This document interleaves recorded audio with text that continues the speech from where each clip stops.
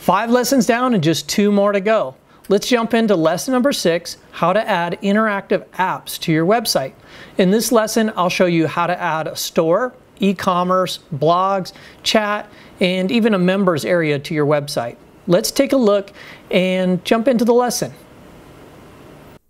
Welcome to lesson 6, adding interactive applications to your website. With WebStarts, you can add interactive applications to your website.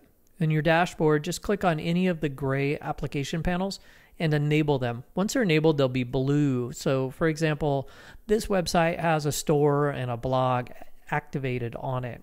And let me show you what those look like in the page editor. I go into the page editor and then I find the applications that I activated, for example, the blog and the store, and you can see that the pages are listed under their own subheading. Now, if I go into one of these pages, what I'll see is that in the center of each page will be the application widget.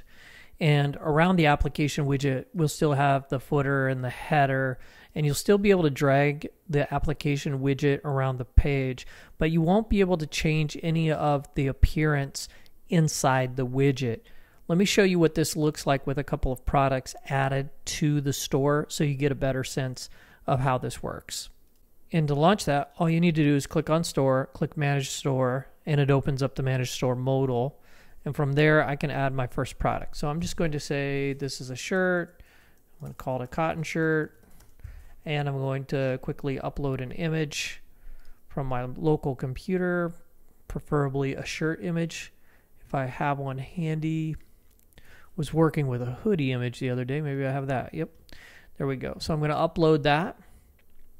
Select it, click add image, and you can add multiple images to your product. And there's a whole nother video series on how to work with your store. So I'm not going to cover everything in this video, but I'm just going to show you, generally speaking, how the widgets work. I'm going to go ahead and add a second product just to give you another idea.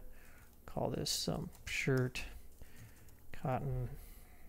Just give it the same name. This is just for demonstration purposes, so it's nothing too serious. Let's see if I have a shirt here. Yep, got a black shirt. That's the back of the shirt, but you get the idea.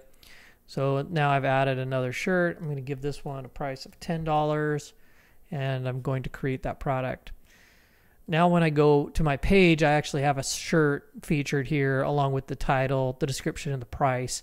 And somebody can add this to my cart. And when I click on the widget, I have a little settings cog, and that enables me to do things like show categories, product search, and product sorting options. But I can't actually get into manipulate any of these individual elements inside the widget itself. So that's the main thing that I want to show you. So I can put, for example, a heading of text here that says, custom t-shirts or best shirts, or whatever I want it to say. And then I can just save those changes. So you manage those products by clicking on the store application right here, manage store. That's where you're going to create all those products. Now similarly, the blog works the same way. The blog is a widget that's embedded on the page. You can double click here and then you can create your first post by clicking create new post. Give it a title. I'm just going to say that I wrote it, and then I'm going to tell my story right here, and then you can add an image if you want. I'm just going to add an image from the image library.